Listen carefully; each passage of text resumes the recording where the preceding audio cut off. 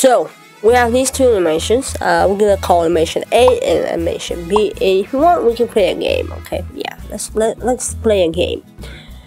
The game is write down a comment and let me know which one of these is made with Flash and which one of these is made with Krita. Simple as that.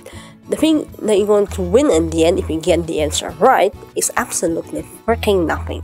Maybe I will give you a heart. I don't know. I'm a good person. I'm giving away hearts today and tomorrow and the day after. Yeah. Hello there. Welcome back. Yeah. Welcome back. Yesterday I tried to record this and this is what I got. Dying inside and outside. And I don't know how that works, but let's go. Yeah, I think today's a bit better. And it's a bit dark because it's late. But at least I don't have to babysit people, and I don't have to be that word. What was that word? What was it? Yeah, turf wheel or something. Yeah. Anyway, let's get going with the video. Today we're comparing two animations. One of them is made with Flash, the other one is made with Krita. So if you're interested, let's get going. I did 2 videos on this topic, and oh my god, I did make 2 animations with 2 different programs, and today I did that as well. I have 2 animations over here. They're both frame by frame, and both of them have cell shading. Now, as I said in the beginning, you have to pick which one is which. You can write down your comment. Before I reveal to you which one is which, I should probably show you behind the scenes how I did it, why I did it. So we're gonna first start with Anya, as we know Anya, that little pink annoying girl over there. I decided to have wobbly lines on her character because she doesn't have much of a movement there, and I wanted to create something very quick, and it could be a looping animation in mind. So I'm like, yeah, let's just do the wobbly lines. The way you do that is I mean, you see the effect here, right? The way you can do that in Krita is basically you control the first pose and the second pose, and basically grab these 2 frames and then you copy and paste them, and you get an effect like this. In Flash though, it's a bit different. In Flash is a little bit more more efficient way to do that. And actually in Flash, if you want to do this effect, it's like you have to draw only one of the poses. So in this case, she's just standing there and watching the big bear, drinking the bear, drinking the coffee. So I only drew her once, and I copied that frame, that keyframe. And what I did is I went to modify. Where's modify? Modify is over here. And then symbol, and then not symbol, shape, there you go. Shape, and then I add smooth a couple of times because Flash is vector-based program, right? And it allows it to recalculate the points to make your line smoother.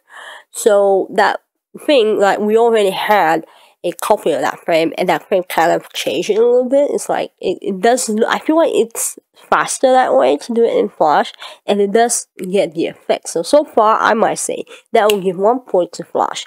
Even though, remember, Flash is not free, and you have to be on a budget here. And if you don't want to use Flash, you can always use Krita because we did get the same effect in Krita, but it was a bit long way to get there. While in Flash, our work was cut in half, and we still got the same effect, which I was very surprised. And that was the first time I had a realization. I'm like, wait a minute. Actually, I might consider going back to Flash, even though I have never used Flash. I think I used it once or twice for specific projects, but it was never on my list to use that program ever again, especially for animation, because one of my main reasons for not using Flash is the brush stroke. It just doesn't feel natural, it doesn't feel organic. It is vector-based, yes, and maybe that's one of the reasons, but I have heard other people complaining about that, and I'm like, yeah, I kind of agree. But so far so good. So 1 point to Flash, but then again, we need to remember that we can achieve the exact same effect in Krita, and Krita is free. So I feel like they're both like equal to a certain degree. I'm still not gonna tell you which one is which though. So let's go to the other character, which is the bear. Bear, it's a bear. It's a very basic character. I know. I might try to design something else for as a mascot of this channel, because it's been a while. Oh boy. So yeah, the bear is very simple. The only movement that we see of the bear is with the hand going back up and down, drinking the coffee, and the other movement is the coffee coming out of the bear. Before we get into that, I feel like it's fair to say that my concept for this animation I made in Krita. So from there, I got a picture, I got an illustration like this, and based on that illustration, I use in Krita and in Flash to replicate or to animate basically the movement that will happen. And overall, I think both of the programs did well. But there's the thing: if you have never used Krita and you think, oh, it's a free program, but what's the catch? Well, Krita recently, I might say, yeah, recently they added the 3D function there. You can create your animation in Krita. Finally, for fuck's sake, thank you. But there's a problem though. Krita, like any other program, will crash once in a while, and you don't know when that will happen. Same thing goes to Flash though. Flash also crashes once in a while, and you don't know when it's going to happen. So there's this thing called uncertainty, and it's fine, and it happens, you know. But you should not panic, okay? Don't panic. It's fine.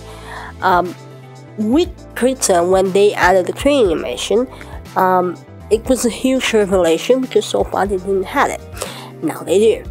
In Flash though, they already had that a long time ago. They had the train animation. Now when I went to do the hand movement, I fucked up in Flash because I forgot how to do it. And when you look at the animations now side by side, you will see you will see which one's which. I didn't do the 3D properly, but let's say if I did, we still get the same effect. We still have looping animations on both sides. We still have shadows, and we still have highlights. And I messed up the highlights and the shadows while I was doing this on Flash, because I got very excited with the wobbly lines, and I started like coloring, which is another thing I think is in plus for Flash. The coloring happened super fast, ultra fast. It was amazing. While in Krita, because it's not a vector-based program, I had to plan, and I usually use Krita every day, but you know, sometimes if you move an object and you want to transform that object already is lost. It lost its quality. While in Flash, if you move something, it will keep up the quality, and because it's a vector and not a raster image the way it's in Krita.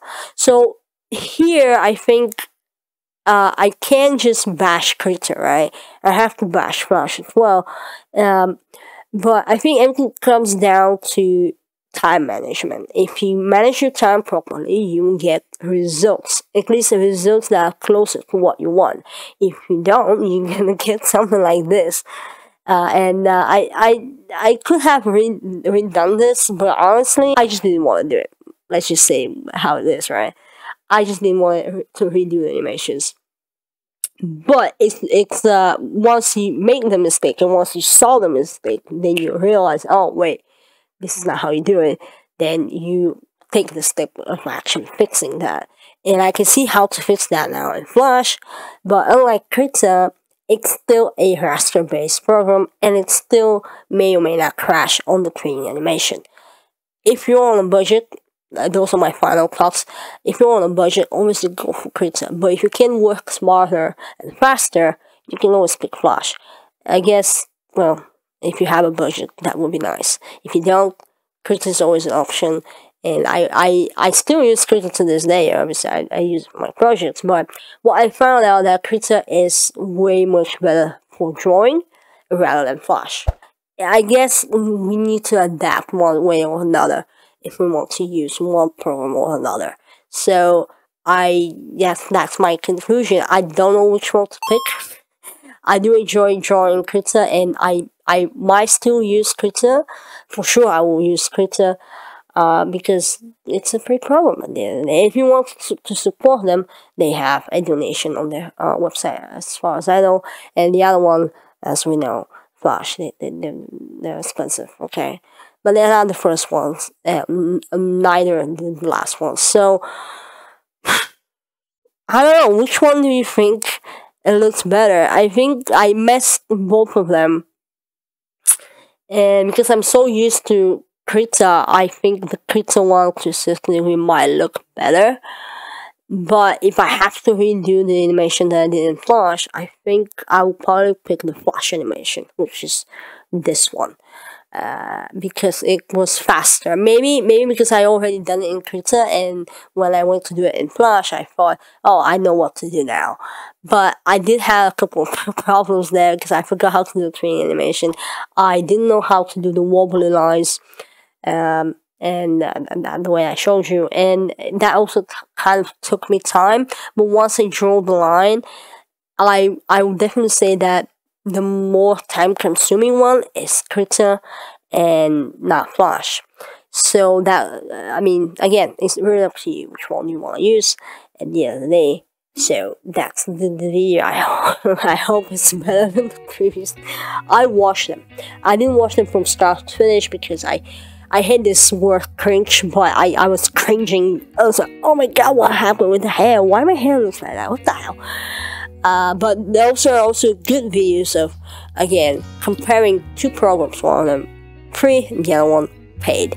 And I think Krita has the potential to be a good animating program. At the end of the day, though, Krita is more painting-based program towards the artists, the animators, and while Flash is, well, it's an animated program.